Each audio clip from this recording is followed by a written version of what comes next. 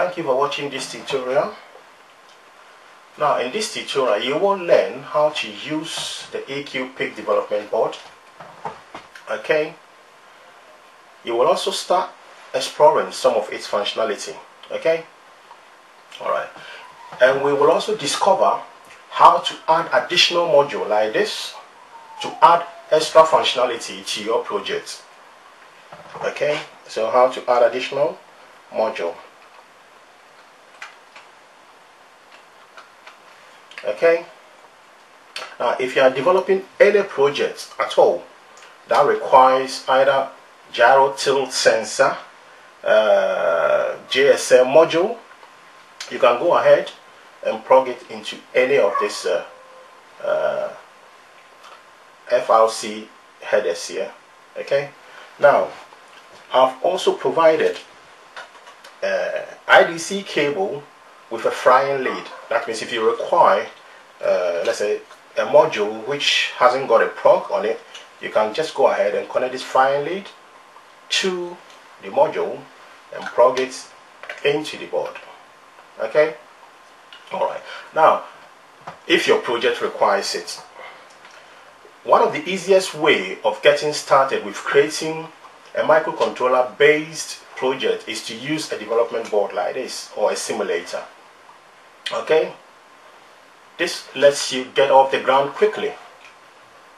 Now you can write your code in any of the languages. You can use assembler, C++, or just C. Okay, alright, now I will also show you how to create projects in MPLAB X and how to download the generated hex file into this microcontroller. Alright, by just using ordinary USB cable. Alright, okay, now before you can do that, that means the board has to come with a bootloader.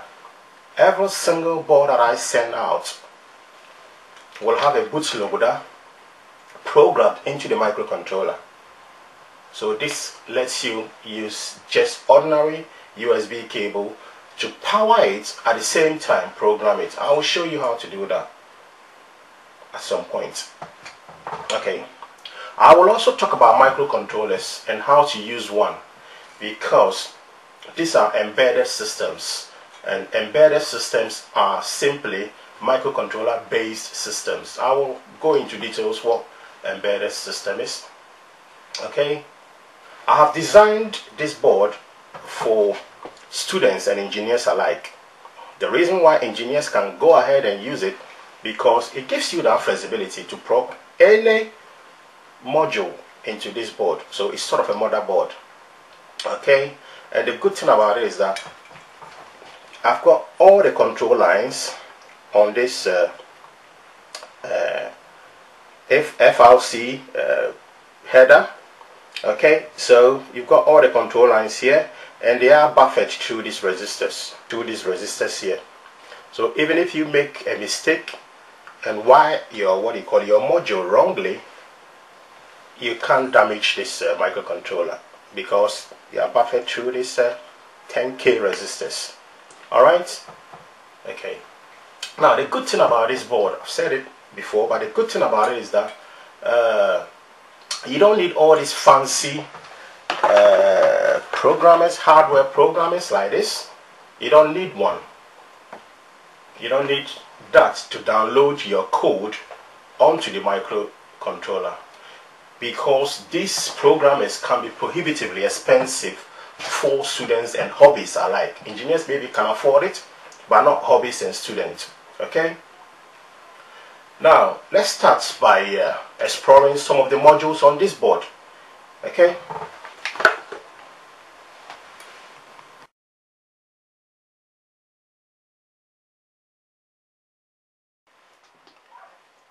I have designed this board as a teaching aid for learning the principles behind firmware programming for embedded systems. Okay, now all these modules that I have provided on this board will aid you to learn and understand how to use these inputs and outputs in a real system. Okay, now I send every single board out with a bootloader programmed in this microcontroller, so you can power the board and program this board just by using a USB cable. Yeah, okay. Now this is done through a virtual RS-232. That is a chip here, a virtual RS-232 COM port. Okay, it is an FDTI chip. Now this chip can send and receive data or commands in your program, any program that you write. Okay, all right. This chip is what interfaces. This chip is what interfaces between the microcontroller, this one, and the USB cable. Okay, now if you look at the board closely, I've also included 2x16 character alphanumeric LCD, this one. Okay, then a power connector here for external power supply. Although I have included this, but you do not need this to power this board. You can do that just through the USB cable, through this USB socket. On the board, I've also provided a buzzer. That's a buzzer.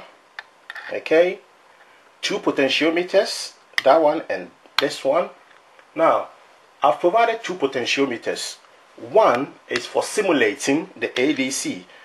I'll talk about what ADC is when I come to explaining what microcontroller is. Okay, so one for simulating the ADC and the other for the LCD contrast.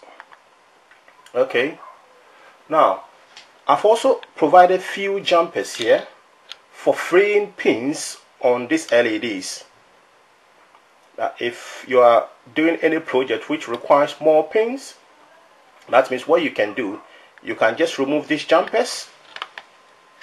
You can remove them, and by doing so, we'll free the control lines from these LEDs to this FRC headers.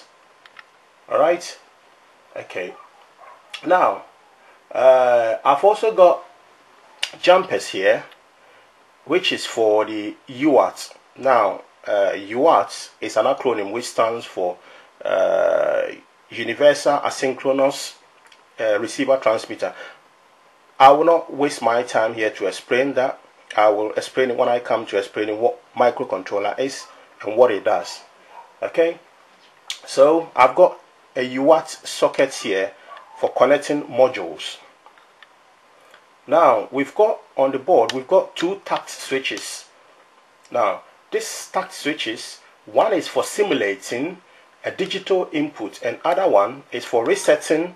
That this one is for simulating digital input and this one is for resetting the microcontroller. Okay, now I know you are hearing new things, digital input UART, but we will only talk about this when we come to microcontrollers. So 2 tact switches here. One is for resetting microcontroller and the other one is for simulating a digital input. Okay, I've also included on this board PWM socket. Let's look at it.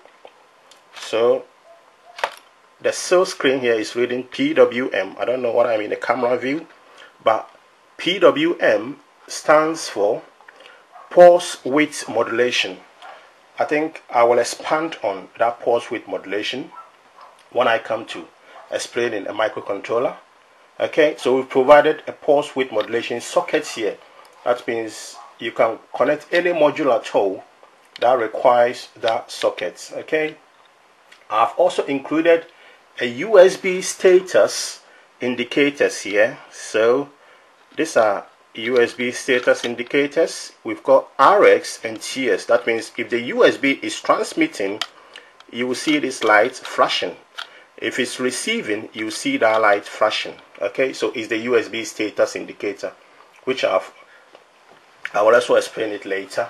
Okay, so one is for the transmitter and the other one, so this TS is for the transmitter and the RS is for the receiver.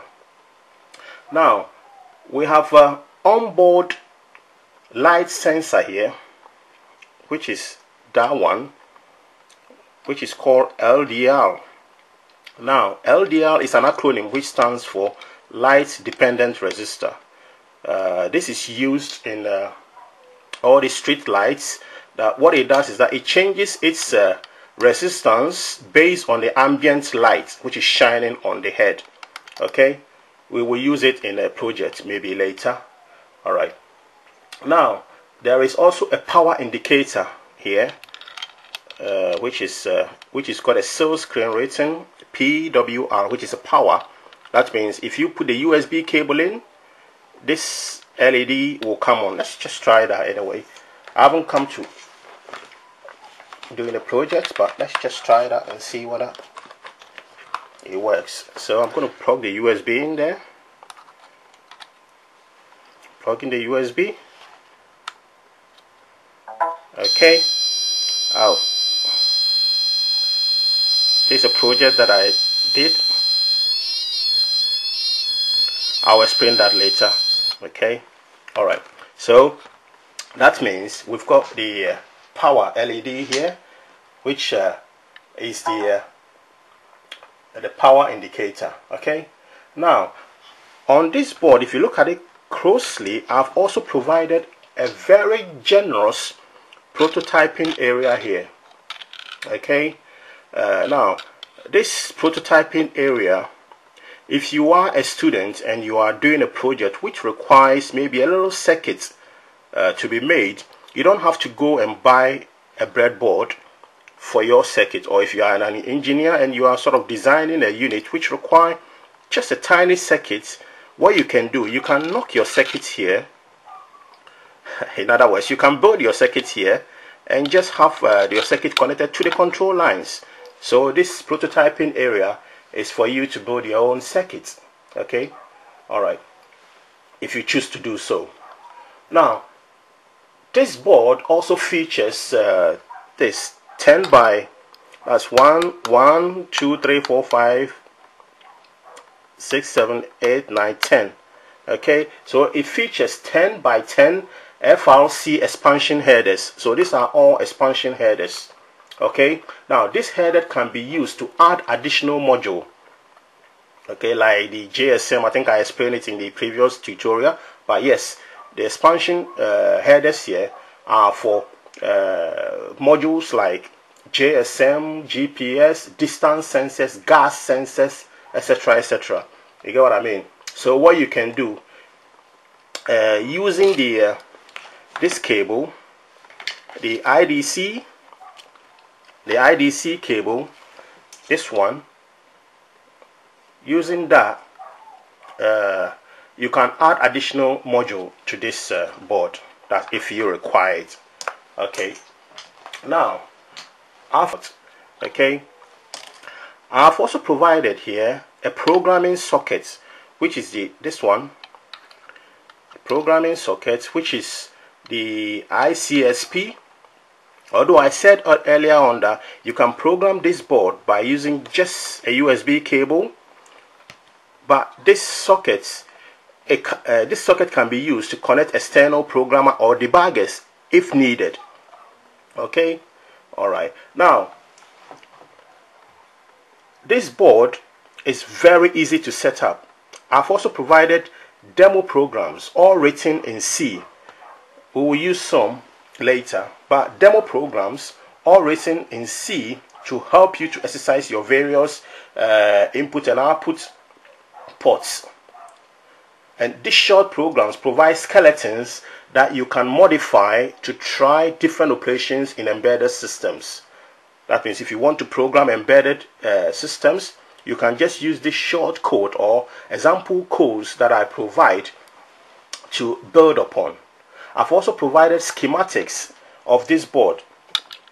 So these schematics, if you go to my website, these schematics can be found under downloads to help you understand how things work on this board. Okay. Now, those example codes that are provided can make getting started fairly easy, because you don't have to start from the scratch. If you are creating any code, those example codes will help you. Alright, so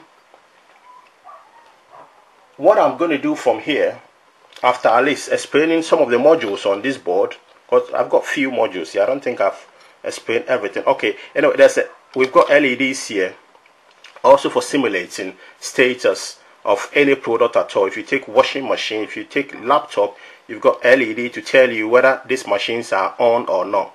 So that is LED. Now let's go and use MP Lab X to create a project which will flash this LED, will flash these 4 LEDs and turn this LED into LED chasers. So first it will flash it, then the LEDs will start chasing each other. So it's sort of LED chaser. Now after we have created this project, we will compile the project. We will use the bootloader, which I said earlier on, that which is downloaded in this microcontroller, to download the code. So we will only use USB cable to download the code into this microcontroller. Now remember, you have to bear in mind that now the skills and techniques gained using one of my board are all applicable to all microcontrollers. Yeah, so that means if you gain any skills at all using this board, you can apply those skills in any of the microcontrollers. And the reason is that microcontrollers have a common core cross. They have a common core across their whole range. So if you use even 2 pins microcontroller, which I don't know whether we have 2 pins, let's say they start from 6 pins or 8 pins. If you use 6 pins to learn how to program them, you can even program 100 pin. Okay, so they have a common core across their whole range. Okay, all right, now let's go and start creating projects.